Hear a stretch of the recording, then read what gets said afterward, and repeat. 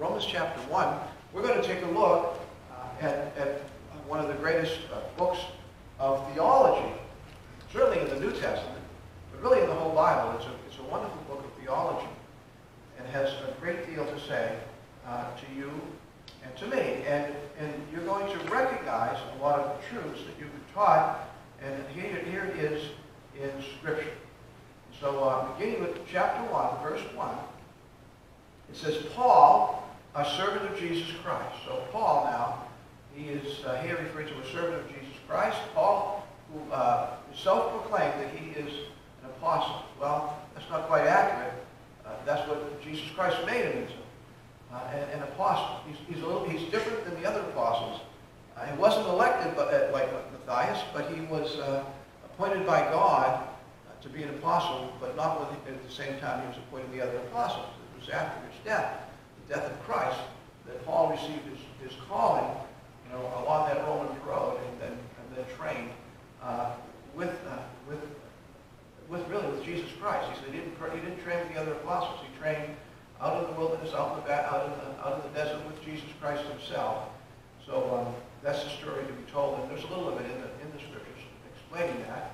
But he calls himself here a servant or a slave of Jesus Christ. That's how he sees himself, a servant of Jesus Christ, a slave of Jesus Christ. He's called to be an apostle, it says. It's separated under the gospel of God. So Christ and the Holy Spirit called him out, and so he is an apostle.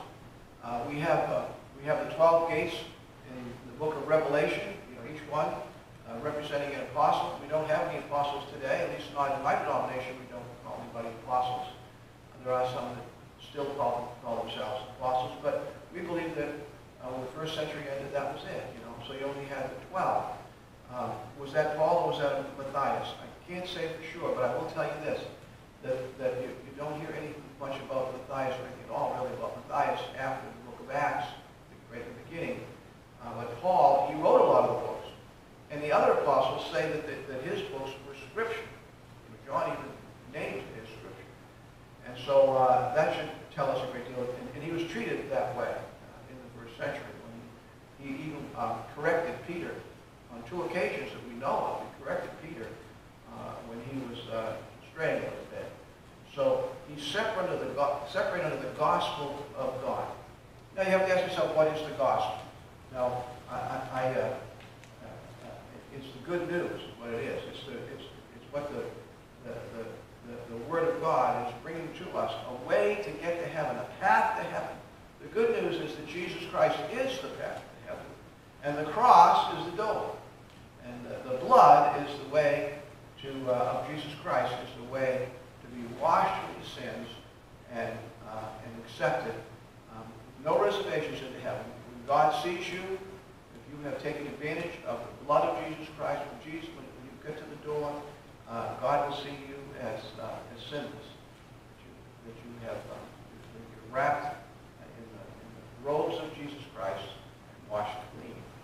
And when he had promised afore by his prophets in the Holy Scripture, which he had promised before by his prophets in the Holy Scripture, we see many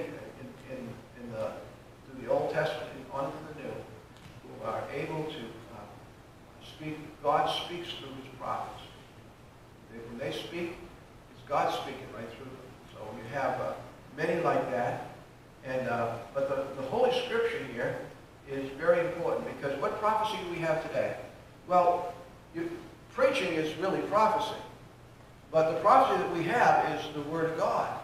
A preacher without the Word of God is no preacher at all. The preacher gets up there and just talking to the people, saying good things, encouraging things.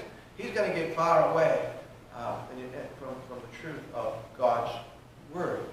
So that's why we call this book God's Word. Jesus Christ is the Word, and the book is the Word of God. And so today what prophecy is the preacher preaching the Word of God, or perhaps yourself. When you speak to someone and you're using Scripture and you're directly leading someone to know Jesus Christ, well, for that moment anyway, that's prophecy. Okay? Prophecy then is the Word of God. This is the book, the Word of God. So that's why it says, separated under the gospel of God. That's the Word of God. And which he has promised before by the prophets in the Holy Scriptures. So there you go. The prophecy comes from the Holy Scriptures today. Concerning his Son, Jesus Christ our Lord, which was made of the seed of David according to his flesh. Now, we're talking about the Baptist faith and message. And we're going to come to, very soon, we're going to come to who Jesus Christ is, you know. And and here we see the two parts, the two mysteries that we have here. That Jesus Christ is of the seed of man, the seed of David, right? He comes from the very line of David the king, and who God had told him that he had a throne that would be forever and ever. And of course, David didn't understand that. He wasn't talking about David, he was talking about his seed. Okay? So that's Jesus Christ. He sits on the human throne of the earth. Okay? But he also is the very Son of God. Look at the next verse.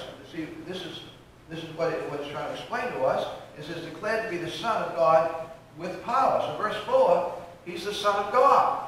So he's the Son of David, that's the flesh, and now the Son of God with power. Now this is something that we cannot explain in our own words. That in the beginning was the Word was with God, the Word was God, and the Word became flesh and dwelt among us. There's flesh, and there is God on the throne in heaven, who is, so he was with God, he was God in the very beginning. He is the very Spirit, he is God. You don't have two gods, you only have one God. So it is correct to say that Jesus Christ is Jehovah God. The Holy Spirit is Jehovah God. The Father is Jehovah God. There's only one God. And so we have Jesus Christ, God the Son. Now, when you get to heaven and you look at the throne, you are going to see a human body on the throne of heaven. It's the body of Jesus Christ.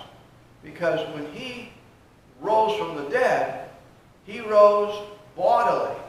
Okay? So we have Jesus Christ. What an honor that is to us.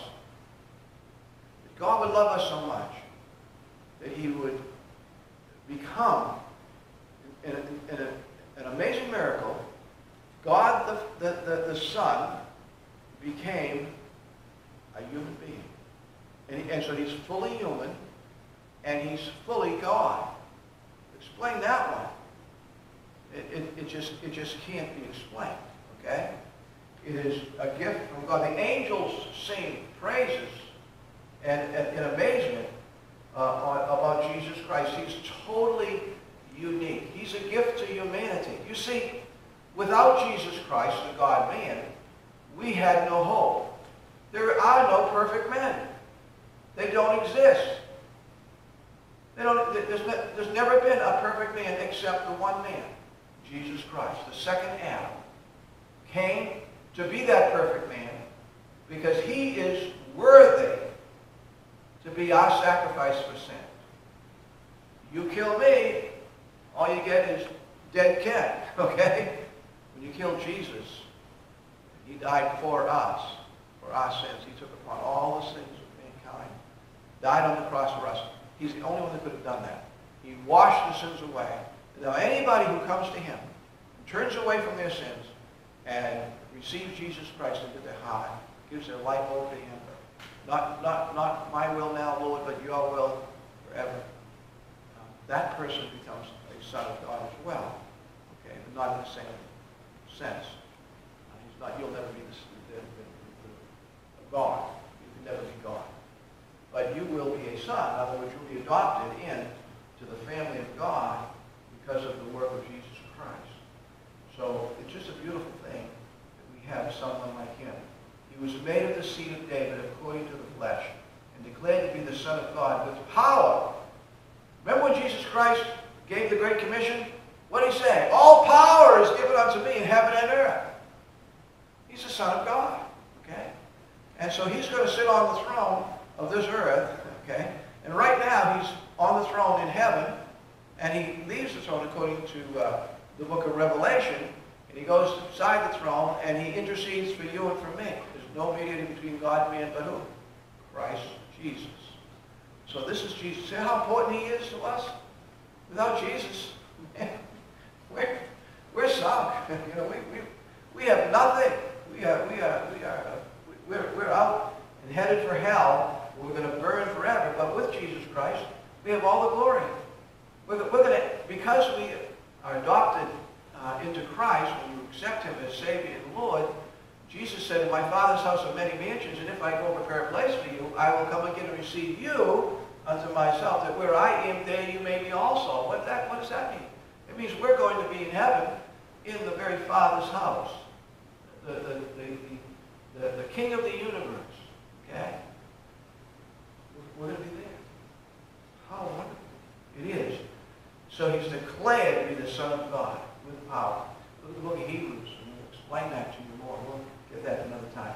By whom we have received grace and apostleship for obedience to the faith among all nations for his name. Now Paul is glorying in the fact that he is a sinner. He said that he was the worst sinner of all. He was a murderer. He went out and he captured the young Christian family, men, women, and children, and turned them over to the enemies of the faith, you know, to prison, and to die and to suffer there. He's the most unworthy of all. He tries to tell us, and now, but he talks about grace. That through the grace of God, God looked down upon Paul and chose him not only to be saved, but to make him an apostle, a servant of Jesus Christ.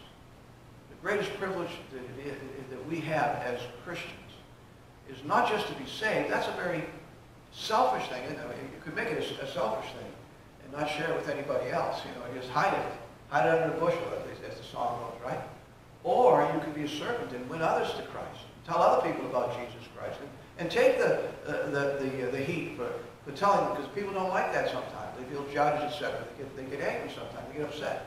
But we are to reach out and be a servant. And Paul was willing to, even because of the grace, he was so grateful to God for saving him out of his ignorance and the depth of his sin. Now remember, he was a leader among the Jews. He had all kinds of praise all the time around him. He could talk to the high priest, and the high priest would give him, you know, letters to go out with the men and you know, with the posse and arrest Christians. I mean, he had tremendous ability. He probably was one of the Sanhedrin at one time, which is the ruling 70 of Israel.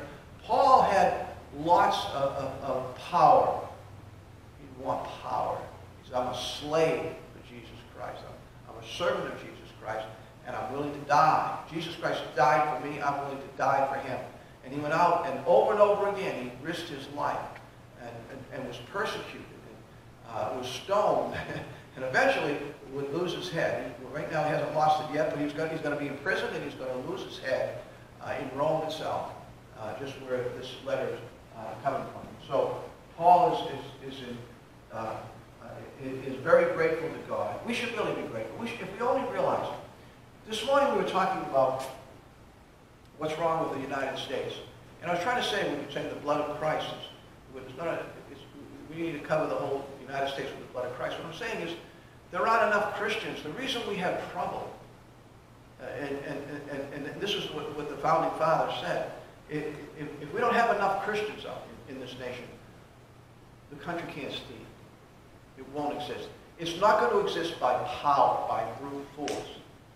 It exists by a willingness, a love of Christ, a willingness to want to be servants of Christ and to live according to the Bible. Then you can have a nation. And then it's going to make heaven sweeter, okay, when we actually glorify Him. Imagine how great it'll be there. But we need a reflection of that here in the United States. So what the problem is America has turned away from God and turned their back on Christ, and we're not grateful for the grace that is freely given by Christ, and that's why we could lose ourselves as a nation here. That's what could happen. And so Paul is saying how grateful he is. In the same book, he explains us how to have a nation. But it all comes back to what the Founding Fathers were saying, is that we are grateful. That's what Paul says. He's grateful to God, by whom we have received grace and apostleship for obedience to the faith among all nations for his name. Now he says in the same verse here that he's an apostle, and at the same time he gives God all the glory. He's not proud of being an apostle. It is a duty, a task that he is going to fulfill with his blood, with his shoe leather. He's not going to have a normal life anymore. He never would. He never looked back. He got out and he got on the road and got on the ships and got on the chariots and he just never looked back. He just served God till he was dead. Okay? In other words, he's so grateful to God that he gives his life totally over to God. His apostleship was a tool that he could use for the furtherance of the gospel and the furtherance of the churches. He was founding churches wherever he went. So he was totally given. You know, they say if we just had one man that was totally given over to Jesus Christ, we could claim we could turn the whole world over. But Paul was pretty close to that man. You know what I mean? He was turning the world upside down. Wherever he went, there was riots and problems and violence, but it wasn't him doing it. He was just serving God wherever he went. And so it says, and among whom are ye also the called of Jesus Christ. Oh, no. Where do you get that one out?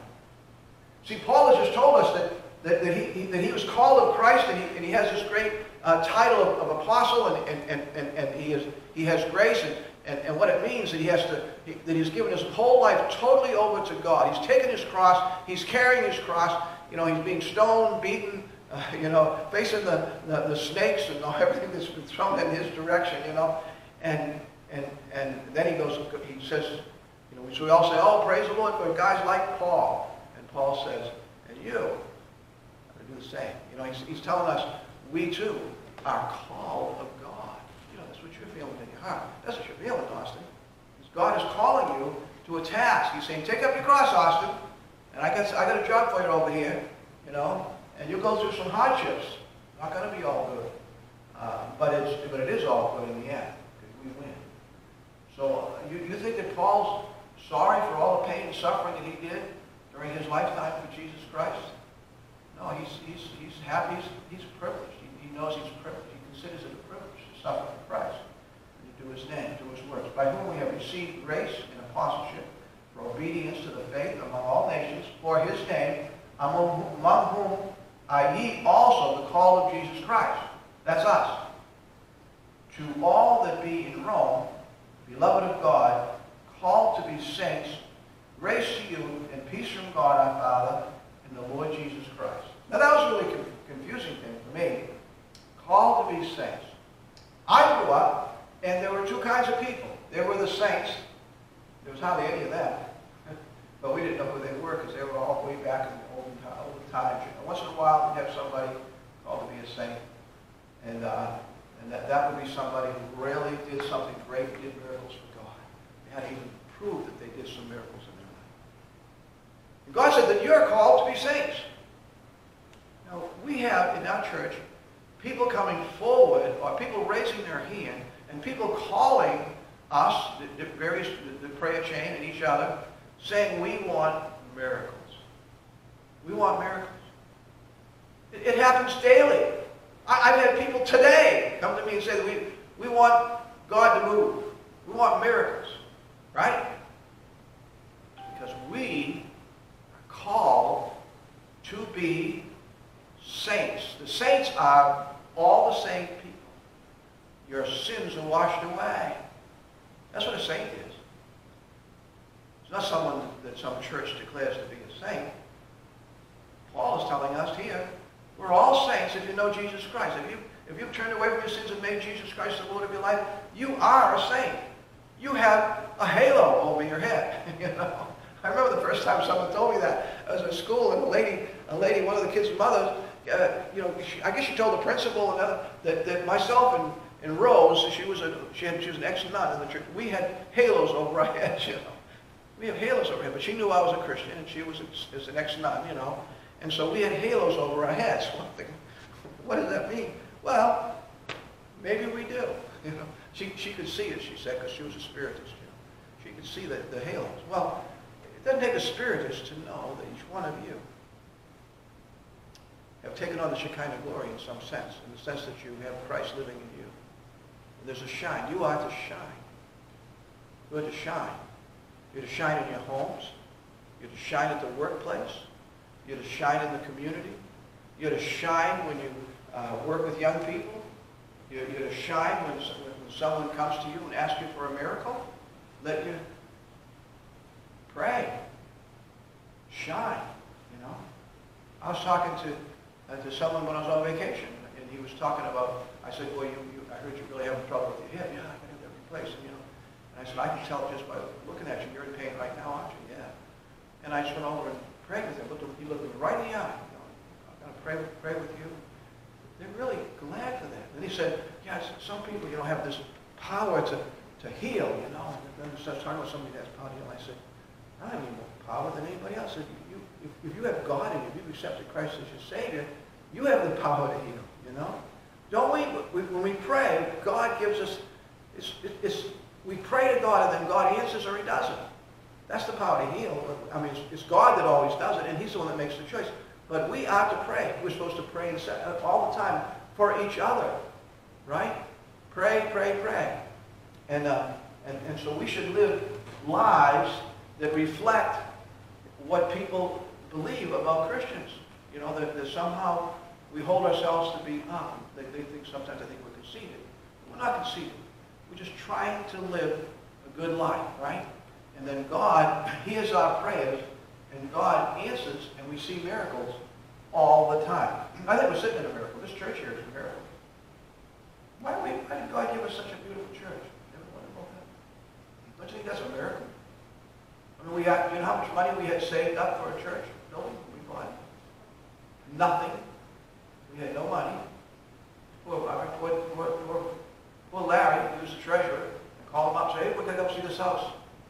We don't have any money. You come and look at it anyway. We don't have any money. Ken, come on. Pastor Ken, come on. Come on, just come and take a look at it. You know, we'll talk about it. You know? And God gave it to us. It's amazing. You got to go with it. Go with it, because God loves us. Paul is that man. To all that be at Rome, beloved of God, called to be saints, grace to you, and peace from God our Father and the Lord Jesus Christ. May you have peace as you serve our Lord. First, I thank my God through Jesus Christ for you all, that your faith is spoken of throughout the whole world. Now, I just think about that. Wouldn't you like it if people were down in Shrewsbury, in the barber shop, and saying, you ought to see the people up there that I met at Friendship Baptist Church, you know, or the people that come to Riley Days, you know. You see the wonderful people. They're giving us hot dogs, and they were talking to them about Jesus Christ and telling them that we could have eternal life, and the music. We're going to have, the Itzel family here. I don't know how many, one or two maybe, but I don't know how many. The picture says the whole family. We may have more. For 2 hours, we're going to give them a concert, right? And what are we trying to do? We're trying to tell them that we have peace of God. We have joy in Jesus Christ, and they can have it too. Don't come at them like we're better than they are. We're the same, we're the same. But do they know Jesus Christ? We're trying to call people to Christ, and they can have the same joy and the same happiness and the same Shekinah light in them. So to all that be in Rome, beloved of God, called to be saints, grace to you and peace from God, our Father, Lord Jesus Christ. I thank my God through Jesus Christ for you all, for your faith is spoken of throughout the whole world. Now that verse, you may think that's just another verse, but the first time I read that in one of Paul's epistles, I became very, very impressed that people heard about that church throughout, way beyond. They didn't have TVs, they didn't have radios, they didn't even have phones, and the cell phones didn't exist, and the TV, and the newspapers weren't all that good, for getting around. And yet, word of mouth, it was known that there were Christians here that were making a big impression. Do you think it was a good place, Rome? Do you think Rome would be a good place? Do you think that was a holy place, a place where you could get away from sin? Can you imagine the sin that was in Rome? The people were slaves, and they had people enslaved that as a part of their slavery, they committed sinful acts, etc. It was a place of greed, a place where everybody wanted power. People came there just to get the advantages of the big, large, worldwide government, and there was all kinds of sin going on. And he says, but in the midst of that, you are known as saints of God. How wonderful. For God is my witness, whom I serve with my spirit in the gospel of the Son, that without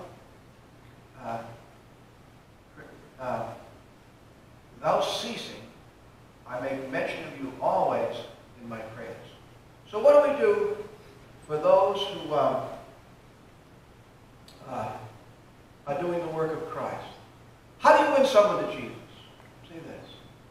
So we need prayers. We need to be praying for each other.